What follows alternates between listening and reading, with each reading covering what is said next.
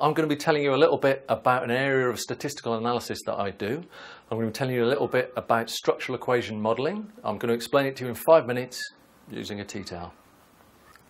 Statistical analysis using a tea towel.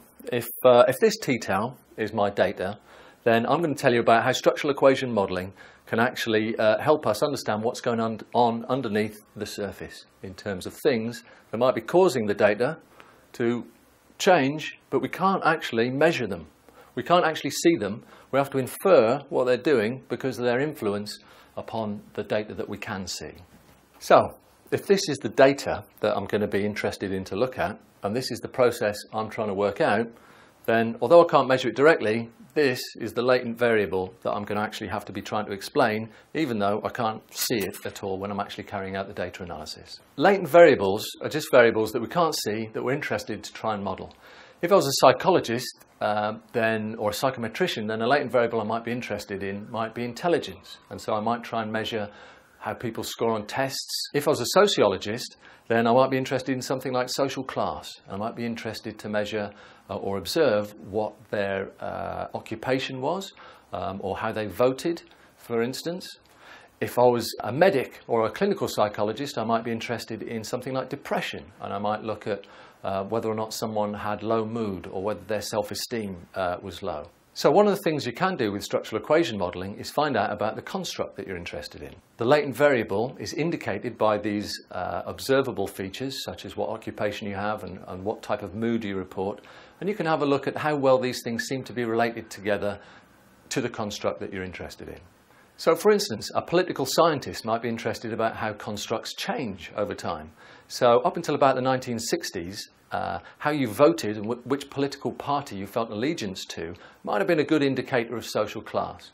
These days, less than about 30% of people vote in a way that's consistent with what might be considered their social class. And so it's not such a good indicator of the latent variable we like to call social class. As well as looking at the way that the construct might change over time, like the example for social class, it's also the case that although a construct might stay consistent over time, we might be interested in looking at how it changes, even though you might not carry out every individual behaviour or every indicator of that construct every day over time. So I was involved in a piece of research where we're looking at people with severe psychotic illness, and we were looking at the types of symptoms that they were showing on how those things changed month to month over time, and whether or not any experimentally allocated interventions of cognitive behavioural therapy treatment actually affected their development of symptoms and their eventual subsidence of those symptoms over time. A big feature in science in general is trying to work out why things happen. So if I can measure these latent constructs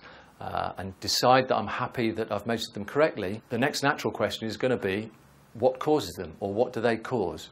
So with the tea towel example, you might be fairly sure that it's clear that it's me that it's doing it, but how was I actually making the tea towel move?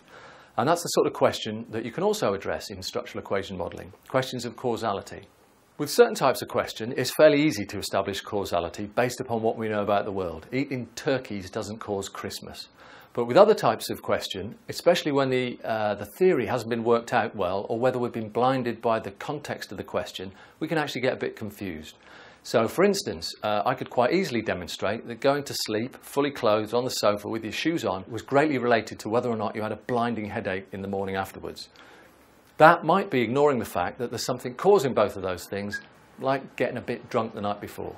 So we've looked at the idea of measuring things that you can't observe directly. We've looked at the idea of establishing whether those things can actually tell you about the construct that you're interested in that you can't see. We've looked at whether or not you might want to look at how that process changes over time. And we've also had a look at whether or not you could establish causality, whether one thing leads to another, leads to another.